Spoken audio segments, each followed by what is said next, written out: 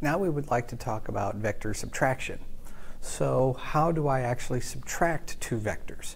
So in this case I have vector A, which is 5i plus 5j, and vector B, which is 2i plus 2j, or 1j rather.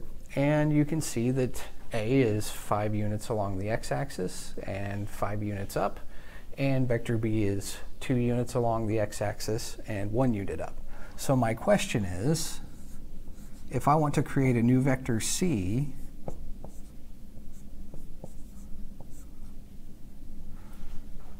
by the subtraction of B from A, or A minus B, what are the components going to be? What is the magnitude going to be? And what is the angle, or what is the direction of the vector going to be? Okay? So these are the questions we can ask. Now graphically, well, let's start with the components. Okay? The components act just like addition. Okay? What I'm going to do is I'm going to take a plus sign here, but I'm going to multiply through B, the quantity that's being subtracted, by a negative sign. Okay? I'm going to multiply through B with a negative sign.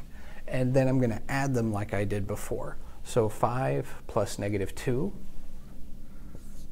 So the components of my new vector C are going to be 3i and 4j.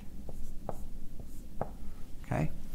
So I can immediately plot these on my graph if I would like. So I'm going to have 1, 2, 3 I and 1, 2, 3, 4j.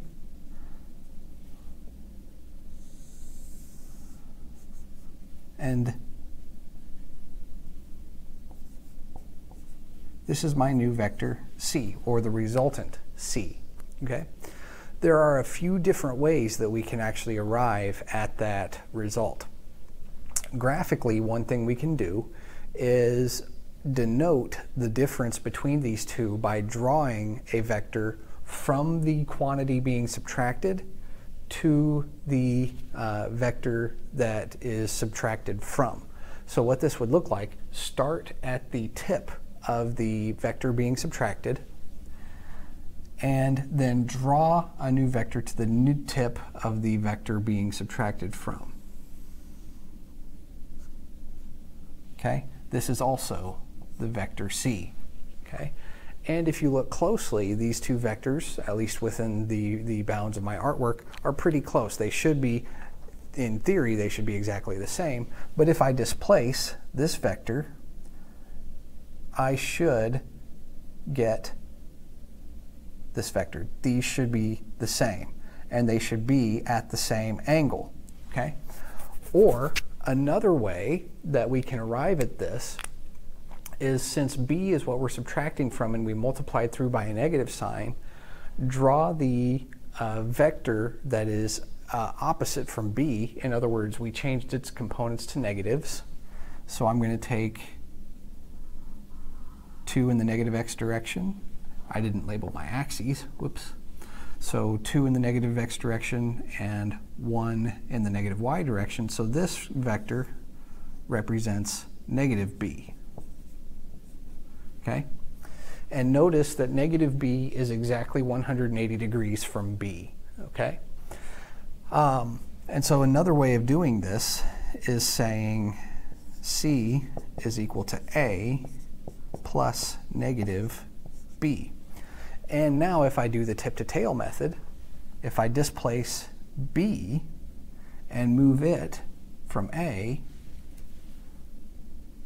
the new tip is right here, and I would draw C from the origin to my new tip here. And you should be able to convince yourself that all three methods, all three of these graphical methods, should agree. If I just draw a vector from B to A, then that magnitude and direction should be the same as that vector. Okay? So there are multiple ways you can go about graphing a vector subtraction.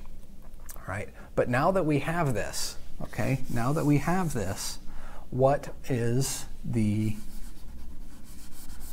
magnitude and direction of C. Okay, it does not matter how you obtain your resultant, but once you have it, it's very natural to ask, what are its magnitude and direction?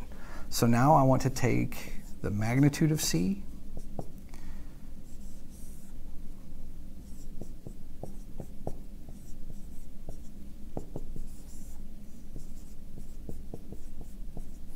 and again we see this is 25, and again the angle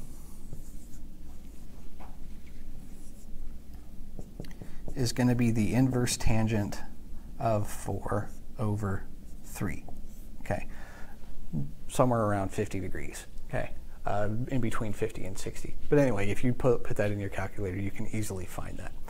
So that is how you can subtract two vectors, okay. To sum up, you can do it by taking the vector that you're subtracting, multiply through by a negative, and then just add the components.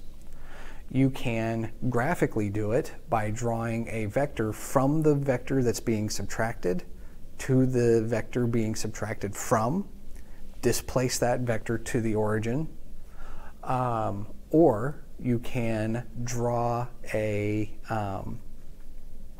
negative vector of the vector being subtracted and do the tip-to-tail method up to the vector that is being subtracted from, and then draw your new resultant from the origin to that new tip, and that will get you the resultant, okay?